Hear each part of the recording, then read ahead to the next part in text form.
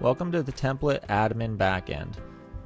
The first page you'll see in the backend here is the dashboard, and that'll show you information about your business, like recent orders, revenue, etc. Along the left-hand side, you've got your main navigation for the backend. You're on the dashboard right now. The next item down is stats. And keep in mind, this is for a real shop here, so I've got sensitive information blurred out. So let's go ahead and click on the stats page. And this is where you'll see detailed stats about your business for any given time period. And you can choose the date range on the right hand side here. And if we scroll down, then you can see all kinds of detailed stats about your business. You'll see your top shop sections, new and returning customers, your sales from related products section, and I'll talk about that later, as well as your top performing products. If we click on the orders menu item here, this is where you can manage all of your orders. You can click in, see the details of each order. You can click on your customers to manage your customers. You'll see all of their orders, their templates, and you can even design as the customer by clicking this button. The next item down is assets, and this is everything that you're going to be adding to Templett. So you'll see all your templates in here, your design elements, any text elements that you've saved, the backgrounds that you've uploaded, any instruction files that you've created, and you can do this for specific templates.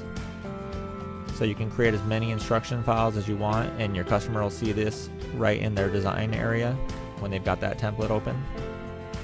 You'll see all the fonts you've uploaded, and you can change the display name of the font as well, so your competition or your customers don't see the exact font that you're using. You've got a related product section where you can create groups of related products. That way, if a customer purchases one product, they'll see all of the related products in the design area.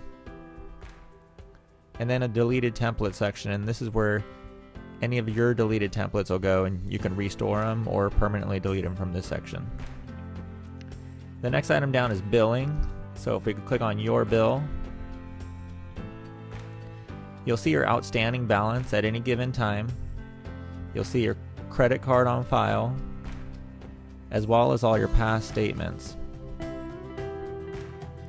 And you can click in on each statement and see the details of each statement, so you'll see all of the orders in the statement. The statement period runs weekly. It goes from Monday to Sunday, so Sunday night, all of your accrued template fees will be billed. And we've got a $25 minimum threshold, so if you haven't reached $25 in fees, then it'll carry on to the next billing cycle. If you hover over billing again and click on billing info, this is where you can add your debit or credit card on file. You can have multiple cards on file and set one card as the default. That way, if that card doesn't go through for whatever reason, it'll charge the next card. The next item down is settings. So we can hover over settings and then click on Etsy shop.